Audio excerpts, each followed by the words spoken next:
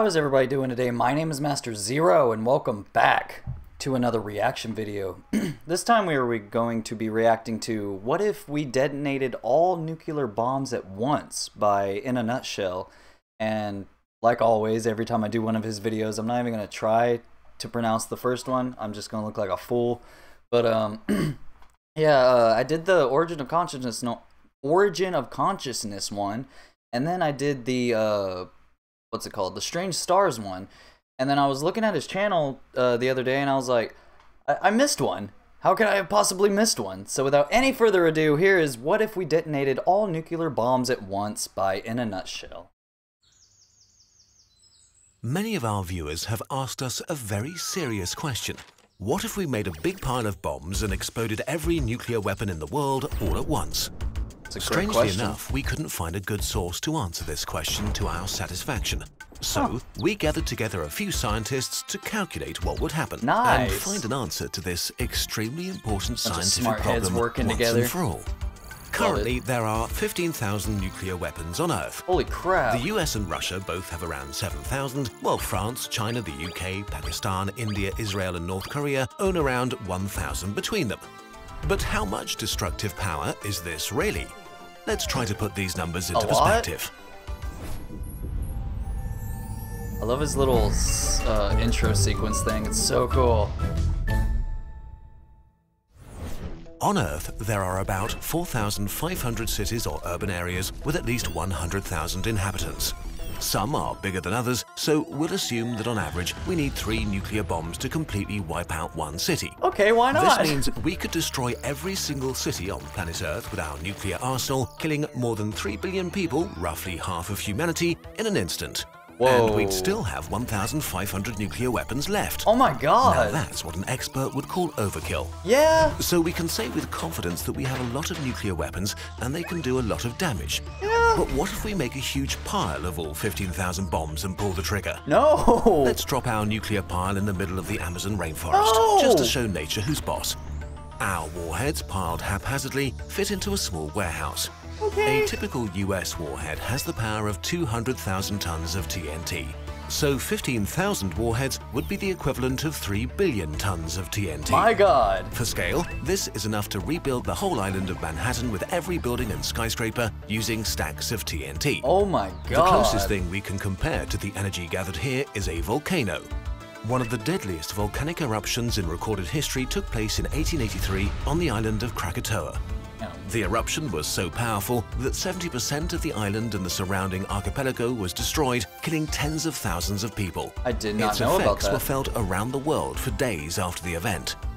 Our nuclear pile contains 15 times the energy of the Krakatoa volcanic eruption. My god! So let's finally push the button. No, Birdie, no. 3, Birdie. 2, 1. In a second, a fireball 50 kilometers across vaporizes everything in its way and creates a blast wave that flattens 3,000 square kilometers of forest. That bird should not be Every alive. living thing within 250 kilometers will start to burn. The explosion will be heard literally around the world as the pressure wave circles the Earth tens of times over the next few weeks. Damn! Millions of tons of incinerated material are catapulted into the atmosphere. The mushroom cloud reaches the outer reaches of the stratosphere, pushing up against space itself. After things have calmed down, a small crater, about 10 kilometers across, is left in the center of the worst wildfires the planet has seen in millennia, spreading throughout South America, burning down forests and cities alike. Jesus! And now, the unpleasant part begins. Yeah. Extremely radioactive material will kill living things very quickly, and a large area several kilometers around the crater is now uninhabitable, as is everywhere for hundreds of kilometers downwind. That is Much ridiculous. of the fallout is carried high into the atmosphere by the mushroom cloud and carried around the planet. The amount of radioactive material in the environment doubles worldwide, which still isn't civilization ending, but we may see more cancer for a while. Yeah. A portion of the particles will float at the edge of space for years and cause a nuclear winter that could lower global temperatures by a few degrees for a few years. This explosion was pretty bad if you're in South America and especially Brazil. The Amazon rainforest is pretty much history, which is not great. But human life will go on. Okay, barely. But what if we explode more nuclear weapons? Why? Let's suppose humanity decided to mine every bit of uranium on Earth and build as many nuclear bombs as possible.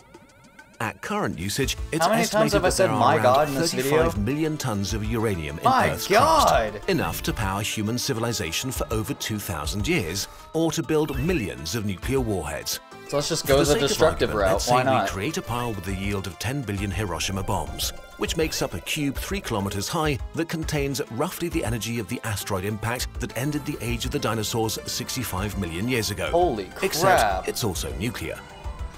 3, 2, It looks so much 1. more evil. Our pile explodes in a fireball stretching so high into the sky that it's visible from half of South America, with so much power that the ground just splashes like water, forming a crater 100 kilometers across. Bedrock on the scale of whole mountain ranges is vaporized in an instant, while thousands of tons of material is catapulted away with such speed that it's ejected into space. Some leaves Earth forever, while most of it comes raining down as hot, burning debris that heats up the atmosphere to oven-like temperatures, killing most big animals and causing firestorms all over the world. The Earth's crust rings like a bell, struck by global earthquakes longer than anything in recorded history, decimating cities around the world, while hurricane-force winds flatten every single tree in South America and wildfires consume the continent. That is nuts. The abundance of hydrocarbons in the Amazon burned to form ash are cast into the atmosphere, darting the sky and keeping sunlight from reaching the surface, dropping temperatures to near freezing worldwide. My The ensuing God. global winter may last for decades and results in the extinction of every large animal species, humans included. This We is could also nuts. mention that every corner of the planet is covered with radioactive fallout, but at this point, it doesn't matter that much anymore. This is Fallout. humanity's extinction event. The astronauts aboard the International Space Station get to enjoy a great view for a while, but it's not unlikely that the spray of rocks blast into orbit will destroy the station. Those lucky enough to be in bunkers or in submarines deep below the ocean surface may survive the longest before they exhaust their food supplies and have to venture out for more. Oh no. They'll find the world a charred, freezing, radioactive wasteland. The planet itself doesn't care at all. After just a few million years, the wounds of the explosions have healed and life is thriving, arguably even more so than when humans were around. Huh. If Well, intelligent of life course. emerges again, it might be able to work out what happened. When they study geology, they'll find a bizarre and very thin layer of rock covering the entire world, enriched in radioactive elements like uranium and the other nasty things it decays to, mixed with rare earth metals and plastics that humans used. They would probably be very, very confused. My God. Videos like this one take well over 1,200 hours to finish. Over the years, we put Jesus. more and more effort into research, conversations with experts, illustration and animation, sound design and fact-checking. Takes a For this lot video, we to put a do lot this of extra video. work Love into the our butt. sources document. You can read how we got to the information in the video, what our experts thought about it, where they disagreed with each other. I'm a total nerd about We this can sort of take the stuff, time so to do I'm this probably gonna because do of you, this. our viewers. Because you watch and share our videos, Aww. buy our posters, and support us on patreon.com. They really saw that poster If because you I like want that what we're poster. doing, please consider 100% becoming want a that patron, poster. or get one of the nice things we made with love. Aw. Thank you for watching. You're welcome. Oh, this video was crazy. Like, really crazy. What's this? Oh, Patreon. But that, oh my God, that was not, I knew it was gonna be bad, like, 100%, but like, the detail behind it, it was just, it makes everything like, I'm trying to be smart here, I'm using big words, astronomically way worse than what I thought it was gonna be. But my God, that is, but it's interesting, it's so interesting. I love stuff like this, like science and theories and this, like, I love this channel so much. And I see that other people do too, because I had a couple of people ask me to do more of his videos, so that I'm doing. But I really enjoy it.